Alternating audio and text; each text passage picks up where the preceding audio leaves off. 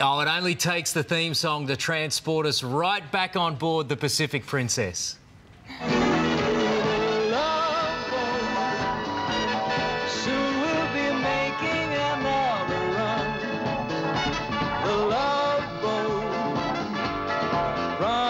Something for everyone.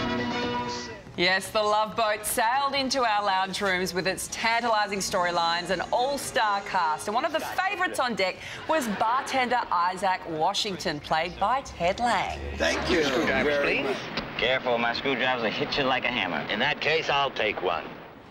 The actor went on to appear in countless roles on screen, as well as working as a skilled writer and director, but now he's back on our shores for another project that will have you wanting to hit the high seas. And it's great to have Ted Lange joining us in the studio. Hey, Ted, good to see you. All right, that was it, right? That was it. You hit it 100%. Does everyone do that to you all the time? Because you kind of made that famous, didn't you? You'd be surprised. Sometimes I'm surprised. I have little ladies, they put down their walker and they go, boom, and then they put their walker and they go on.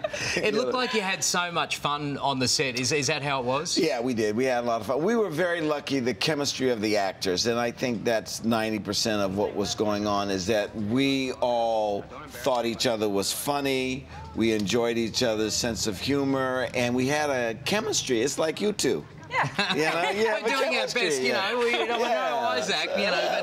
That's how you do it, though. You know, you got to get a mustache, you'll be fine. You had so many stars through as well, with special appearances. Any fun stories around that? Oh, well, yeah, we had a lot of great stars that come out. I'll tell you one, Douglas Fairbanks Jr., if you remember him at all, and Ginger Rogers did an episode together, and he remarked to Ginger Rogers, he says, you know, Ginger, we never slept together. And she said, that's right, Dougie, and it's not going to happen now either. You know, so it was, I mean, it was fun to be around them and to see them interact, and then we got to interact with them.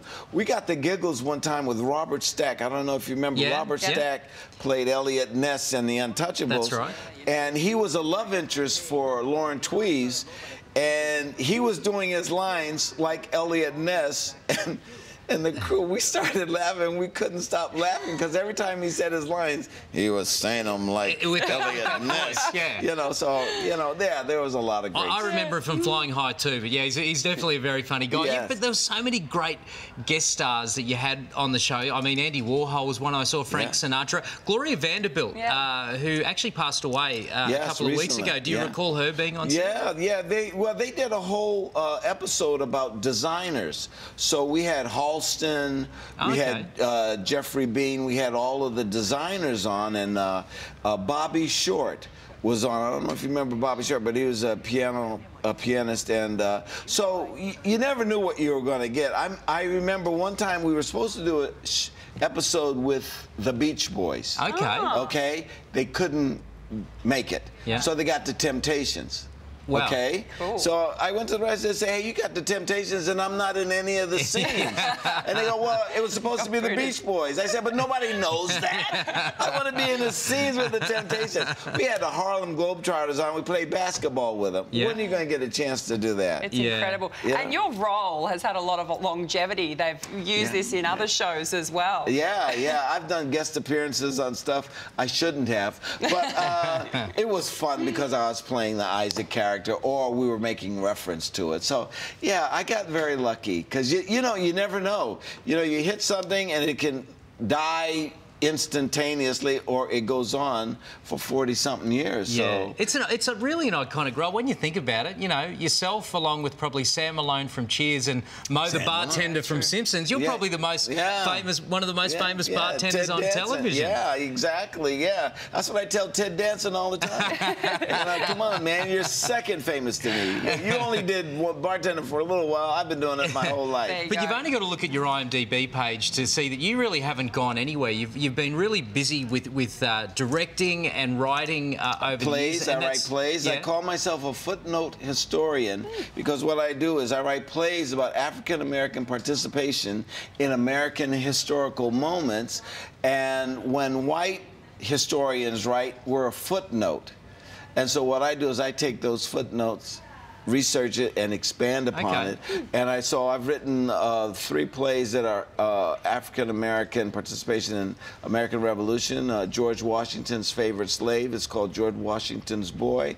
I got another show about the Harper's Ferry, which was an incident that happened in America that they attribute to the start of the Civil War. And they talk about the guy, John Brown, who was a white guy, and his sons, but they don't talk about there were 5 black guys with him, and one of them was named Osborne P. Anderson. And then the third historical trilogy, part of the trilogy, is a thing called Lady Patriot, which is about a slave that was given to the Confederate, which is, for those of you that don't know, the Confederacy was breaking up the Union. They gave him a black slave, and she could read and write, and she was a spy for the Union. Wow, there you go. Oh, it's great. What a story. Is that a story? Yeah. Come on. Yeah. So I'm very pleased about that. What are you here for in Australia? What's happening is we're celebrating bringing the Pacific Princess back to Sydney, and they've got 3 cruises that are going to leave out of Sydney. One is a 90-day cruise from Sydney to South America and all around South America. A second one is they got a 13-day cruise to New Zealand, and they got a third cruise, 21 days, and that's Papua New Guinea and the Solomon Islands, and it hopes to be a very, very enjoyable, wonderful cruise. And I got a drink called Isaac, which you can get drunk on. I was going to say, you're still, doing the flair and shaking the cocktails? Sure, absolutely I am, yeah. Well, if anyone's going to make us get back on a cruise ship, if we haven't been on one for a while, it's certainly you, Ted. Thank you, you're very kind. Great to see you. I tell you what, you look just as young as you ever did back in the Love Boat days. You're very, very observant. That's going to the gym, man. That's going to the gym when you don't want to go. You know this. The cruise ship gym, that's right. Yeah, there you go. Well, Good on you, Ted. Great to see you. And to find out more about the Australian return of Princess Cruises, the Pacific Princess, you can head to our website.